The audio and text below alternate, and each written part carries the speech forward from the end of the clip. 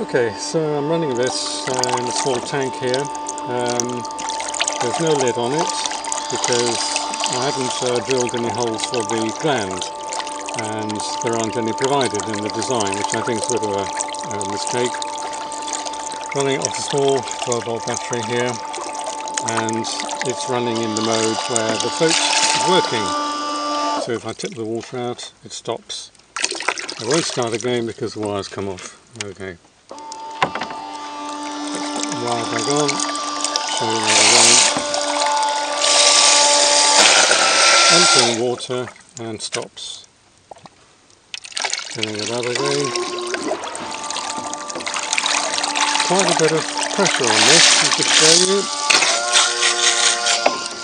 Some water coming out there.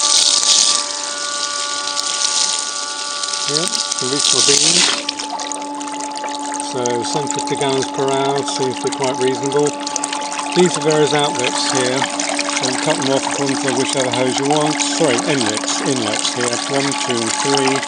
There's a bleed inlet here, so that it doesn't run out of water if it's submerged, and this is the main outlet here.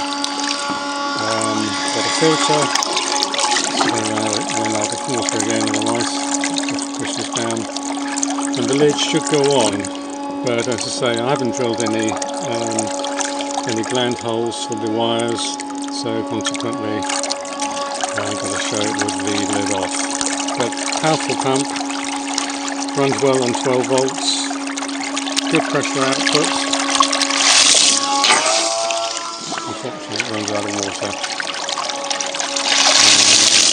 You can probably get an idea about the pressure, just below there. Okay, so the camera getting wet, call that a day.